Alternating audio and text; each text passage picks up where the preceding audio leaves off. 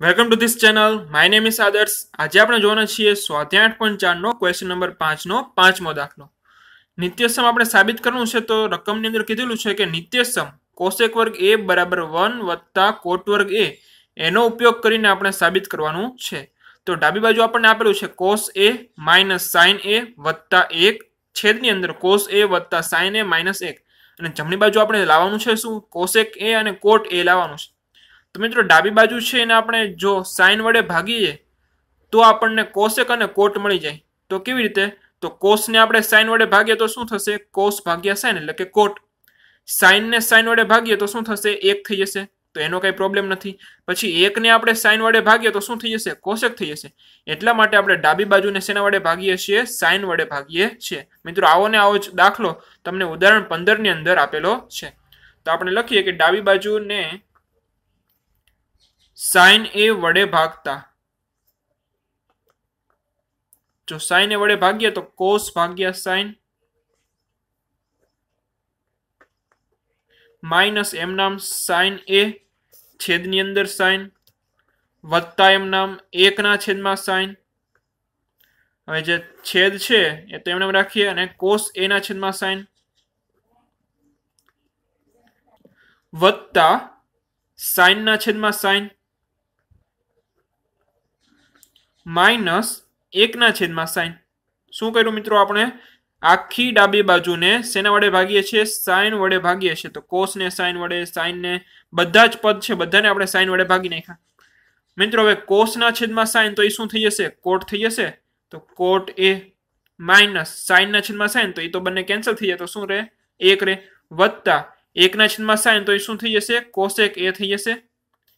છેદની અંદર કોસ ભાગ્યા સાઇન એટલે કે કોટ એ વત્તા સાઇન ભાગ્યા સાઇન તો સાઇન સાઇન કેન્સલ તો શું વધશે? 1 માઇનસ 1 ના છેદમાં સાઇન તો શું વધશે? કોસેક એ.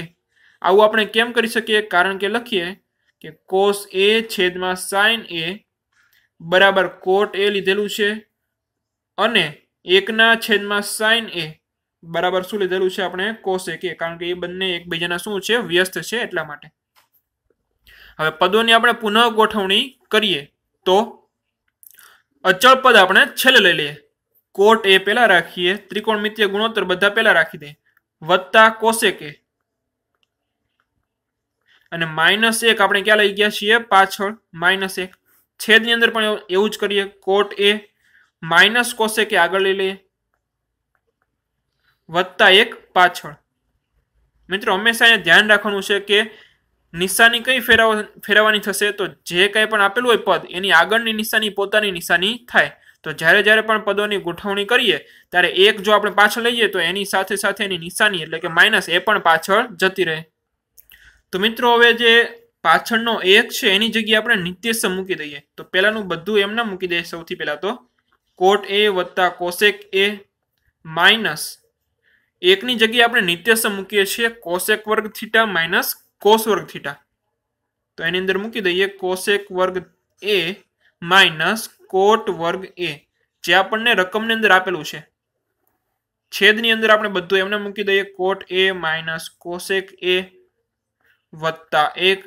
આ નિત્યસમ આપણે શેના ઉપરથી લખ્યું છે? તો આપણે તેથી નિશાની કરીને લખી નાખીએ. કારણ કે કોસેક વર્ગ એ માઇનસ કોટ વર્ગ એ બરાબર 1 થાય છે એટલા માટે આપણે લખ્યું. 1 ની જગ્યાએ આ આખો કૌંસ લખી નાખ્યો છે. હવે મિત્રો આગળનું પાછું હજી એમનામ જ રાખીએ. કોટ એ વત્તા કોસેક એ માઇનસ મિત્રો આ જે છે એ વર્ગ માઇનસ બી વર્ગ છે તો એને આપણે છૂટા પાડીએ, જુદા પાડીએ તો શું લખાશે? એ પ્લસ બી ગુણ્યા એ માઇનસ બી લખાશે.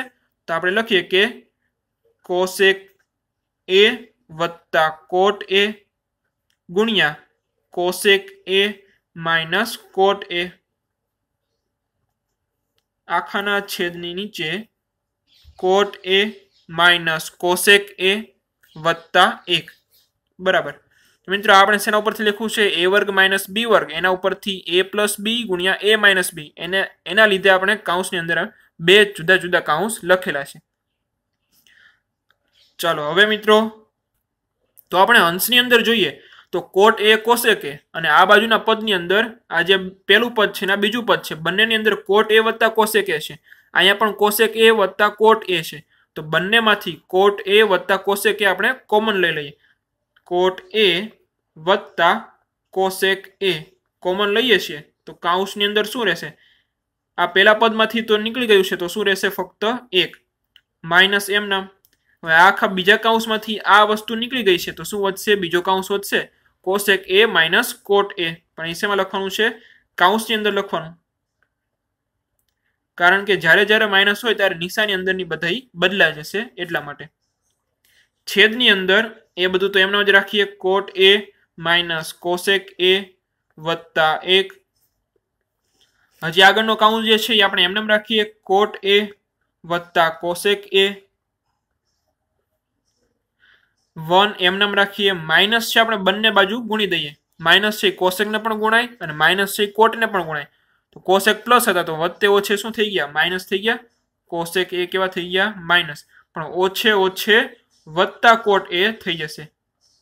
કૌંસ પૂરો. છેદની અંદર શું છે? કોટ એ માઇનસ કોસેક એ વત્તા 1. હા મિત્રો, છેદમાં જોઈએ અને અંશમાં જોઈએ તો અહીંયા 1 છે પણ પ્લસ છે, કોસેક છે માઇનસ છે તો અહીંયા પણ માઇનસ છે, કોટ એ પ્લસ છે તો અહીંયા પણ પ્લસ છે. તો આ પદોની આપણે પુનઃ ગોઠવણી કરી નાખીએ અને આના જેવું આપણે બનાવી નાખીએ, કારણ કે બંને કેન્સલ થઈ શકે એટલા માટે.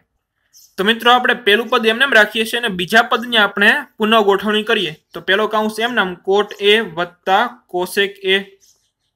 બીજા પદની પુનઃ ગોઠવણી કેવી રીતે કરશું? તો પેલા કોટ એ રાખી દઈએ તો કોટ એની સાથે નિશાની કઈ આવશે? પ્લસ. તો એ પ્લસ કોટ એ. પછી શું છે? માઇનસ કોસેક એ. તો એ પણ વચ્ચે છે તો એમનામાં જ રાખીએ માઇનસ કોસેક એ. અને વત્તા 1 છેલ્લે છે તો વત્તા 1 આપણે લખી નાખીએ સૌથી છેલ્લે. છેદની અંદર એ તો એમનામાં જ રાખવાનું છે. કોટ એ માઇનસ કોસેક એ વત્તા 1. તો મિત્રો આ કૌંસ છેદનો અને ઉપરનો કૌંસ ગુણાકારમાં હોવાથી આખો કૌંસ કેન્સલ થઈ જશે. તો શું વધે છે ઉપર? કોટ એ વત્તા કોસેક એ. તો મિત્રો આપણે બંને બાજુથી કૌંસ કેન્સલ કરી નાખ્યા છે. આખો કૌંસ કેન્સલ થાય છે તો શું વધે છે? કોટ એ વત્તા કોસેક એ. જમણી બાજુ આપણને આપેલું છે કોસેક એ વત્તા કોટ એ, પરંતુ બંને સરવાળો નિશાની છે એટલા માટે બંને આગળ પાછળ હોય તો ચાલે. તો બરાબર શું આવી ગયું હવે? જમણી બાજુ. તેથી સાબિત થાય છે. તો વિદ્યાર્થી મિત્રો, જો તમને આ વિડીયો ગમ્યો હોય તો તેને લાઈક કરશો, બીજા મિત્રો સાથે શેર કરશો તથા આ ચેનલને સબસ્ક્રાઇબ કરશો. ફરી મળીશું સ્વાધ્યાય 8.4 ક્વેશ્ચન નંબર 5 છઠ્ઠા દાખલા સાથે, કે જેના વિડીયોની લિંક તમને નીચે ડિસ્ક્રિપ્શન બોક્સની અંદર આપેલી છે. Thank you.